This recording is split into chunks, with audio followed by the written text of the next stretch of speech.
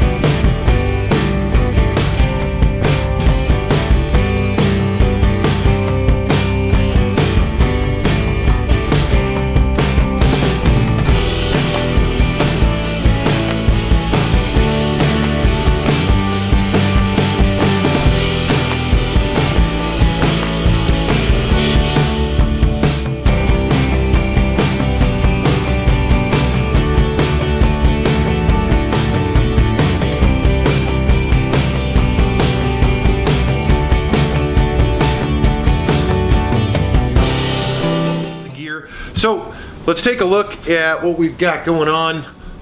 If you look here, this is the new, where I put the E-Track system up above here. Cars are still up top. I did install this 8-foot LED light. That thing is freaking awesome, and it's wired in to my overheads. I'll probably do a full talk about, I don't know. Anyways, here's the big table, the 8-foot table. Obviously I rearranged quite a bit of stuff here. Let's go down here. The fridge is now down here. I did put all of my charging stuff. I'm starting to move it over here. Got my, these things are wicked. I'll see if I can find a link for it, because if you're running stuff or working in your garage a lot, or maybe even in your office or whatever, I'd highly suggest it. I'll see if I can find it. And the reason is, if you look at this guy, it's got USB ports, lightning port, and it's all 3.0, so it charges your phone or whatever you've got hooked to it pretty dang quick.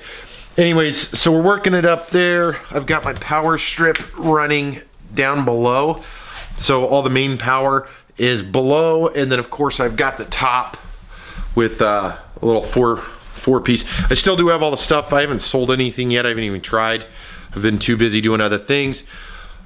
Move the big Craftsman over there, little ones over there. As you can see, I got crap on top of all of it, so nothing new there, other than I'm still trying to get organized here. I've done a lot of cleaning and got rid of quite a bit of stuff, but I still want to get rid of quite a few things. Obviously the couch and everything's still sitting here. Like I said, I haven't gotten rid of any of that fun stuff.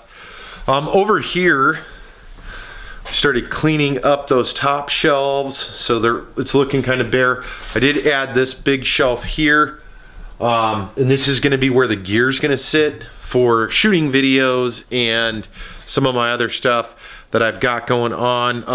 Another cool thing that actually I found at Sears the other day to add to the Sears deal is this is obviously a cabinet behind it. That's where the receiver and everything is. But they had a special order door for someone that apparently either didn't want it or didn't pick it up or whatever. So I got that for a smoking price, so now it's all covered up. The hung cabinets there and there are getting filled up. And then over here, we're starting to clean out all of these bins. And then obviously cleaning up the shoes still. And I've got a pile of crap right down the center, of course. But the cool part is, as I continue going through all of this, I'm getting rid of a lot of the stuff that I no longer use. I don't know about you guys, but you know, between tools and some of the other stuff, it's not that I want to get rid of them, but I end up looking at some of my tool stuff. Let me put this camera down. I ended up looking at just so many freaking tools, as far as I've got 10 of this screwdriver, 5 of that screwdriver. It's always great to have extra screwdrivers. I'm for that, but I don't need to have 25 screwdrivers of the same kind and the same head size and so forth and so on. So I'm going to start narrowing that down. Actually, let me grab this again and I'll show you. You know, so like if you look in here,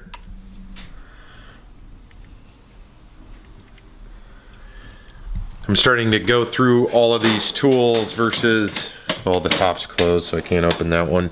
You know, start trying to clean it all up, so when I go to look for stuff, it's a lot easier. I know a lot of people think it's like, Jesus, your shit's so clean. You do this. Yeah, I use the shit out of these tools, but I've learned through the years that a tool is only good if you can find the thing, you know, and that's the point of that. That's also the point of kind of reorganizing and cleaning it up, because this main area, as far as usability, really wasn't there, because all of those shelves were sitting over here and then the fridge was sitting over here, so the functionality of it really wasn't there. To where now, you know, with moving the gear over here, cleaning up and getting the tools all put together, now when I go to work on the project bike or the Camaro or my truck, it's a hell of a lot easier. Talking about my truck real quick, winter's coming to a close and the roads are clearing up, and all these boxes up here, I got some Amazon stuff in.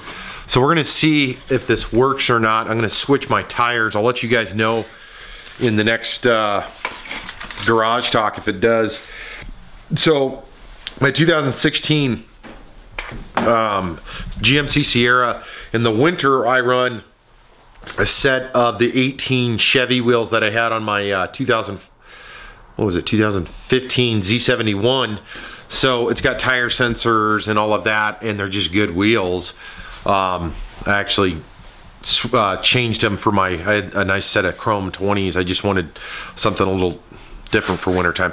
Anyways, I ended up getting one of these. So I'm not sure, I'm not real sure if it's gonna work. I saw a couple of videos online about this, looked it up on Amazon. If it does work, I'll put a link to it down below. If not, it's going back to Amazon. But anyways, this is supposed to, you walk up, you hit the tire reset in your GMC or your Chevy, which is located, if you have the sensors and you need to redo it, it's really simple. You go to the little screen where it shows your tire sensors and it says nothing. Then you hold the checkbox button, and then you're supposed to just go outside of the vehicle and put this to each one of your tires, hold it down, and then it's supposed to communicate with it and fix it. Well, activate the sensor with your car or your truck. So we're gonna see how that works. It was super cheap. It was like 18 bucks, 17 bucks. So now I don't have to go to the dealer, or while I'm at the dealer getting an oil change or whatever, have them do it. So I'm super stoked about that. Anyways, so this was a quick update. We've got some new installs coming in here over the next couple of weeks as well for the Camaro. Hopefully here we'll be getting out the V-Rod and doing the wash on it, and then hopefully the next video I do, it may be a short video, and I think I will try to do it before I take off I've got to go do some stuff for a little while with work, so I won't be shooting any more videos. So hopefully this will backlog, I'll get enough video shot, but hopefully I'll be able to get that shot, which is the project bike. I just want to talk about it, explain it to you guys, tell you what I'm doing, what I've done. So that pretty much wraps us up for Garage Talk. Hopefully the next time you see the garage, with the exception of the next bike, here over the next couple of weeks, all this stuff will be getting out of here. And then I'm not sure what else we're gonna do. I do and am gonna take donations for anybody that wants to help me get some flooring done for this floor. Because I do need, or if you know somebody that has some flooring, because I would like to do the flooring in the garage. So if you know somebody, let me know. That pretty much wraps us up, guys. Hey, thanks for tuning in to another garage talk here on the Wrenched Out Garage. I'm Anthony. We'll see you guys in the next video.